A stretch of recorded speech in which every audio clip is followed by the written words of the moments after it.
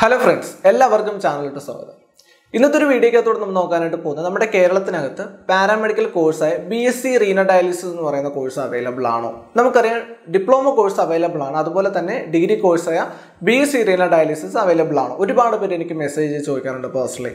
ഈ course available ആണോ? എത്രത്തോളം സീറ്റ് അവൈലബിലിറ്റി ഉണ്ട്? ഏതൊക്കെ കോളേജിലാണ് സീറ്റ് അവൈലബിലിറ്റി ഉണ്ട്? എന്ന് പറഞ്ഞ് ഒരുപാട് പേര് എനിക്ക് ഡെയിലി മെസ്സേജ് ചെയ്യാറുണ്ട്.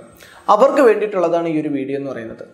ഈ ഒരു കോഴ്സ് അത് BSc Renal Dialysis എന്ന് പറഞ്ഞ ഡിഗ്രി കോഴ്സ് നമ്മുടെ കേരളത്തിൽ അവൈലബിൾ ആണോ എന്നുള്ളതാണ് ചോദ്യം. അതിനുള്ള ഉത്തരം എന്ന് പറയുന്നത് അവൈലബിൾ ആണ്.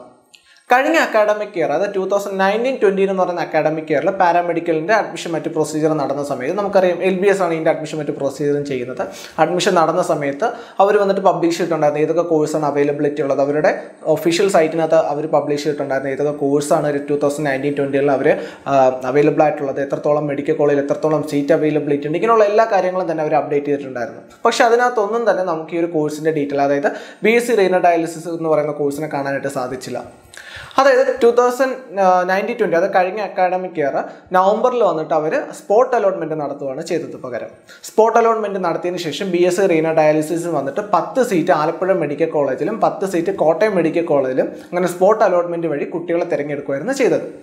ഇനി പലരുടെയും ചോദ്യമാണ് ഈ ഒരു അക്കാഡമിക് ഇയറിൽ ഒരു കോഴ്സ് ഉണ്ടാകുമോ എന്നുള്ളത് നമുക്ക് ഈ ഒരു +2 അത് ഈ ഒരു അധ്യയന വർഷത്തിൽ ഈ ഒരു അക്കാഡമിക് ഇയറിൽ +2ൻ്റെ റിസൾട്ട് വന്നിട്ട് അവർ LBSൻ്റെ അഡ്മിഷൻ മറ്റ് പ്രൊസീജിയറും സ്റ്റാർട്ട് ചെയ്യുന്ന ടൈമിൽ അവർ ഒഫീഷ്യൽ ലിസ്റ്റ് പ്രിപ്പയർ ചെയ്യും. അതായത് ലിസ്റ്റ് ഇടും, അപ്ഡേറ്റ് ചെയ്യും. ഏതൊക്കെ കോഴ്സാണ് കേരളത്തിൽ ഈ വർഷം വരാൻ പോകുന്നത്, പാരാമെഡിക്കൽ കോഴ്സസ് ഏതൊക്കെയാണ്, എത്രത്തോളം സീറ്റ് അവൈലബിലിറ്റി ഉണ്ട്, ഏതൊക്കെ മെഡിക്കൽ കോളേജിലാണ് എത്രത്തോളം സീറ്റ് അവൈലബിലിറ്റി വരുന്നത്, ഇങ്ങനെയുള്ള എല്ലാ കാര്യങ്ങളും തന്നെ അവരുടെ ഒഫീഷ്യൽ വെബ്സൈറ്റിൽ അവർ ഇടുന്നതായിരിക്കും.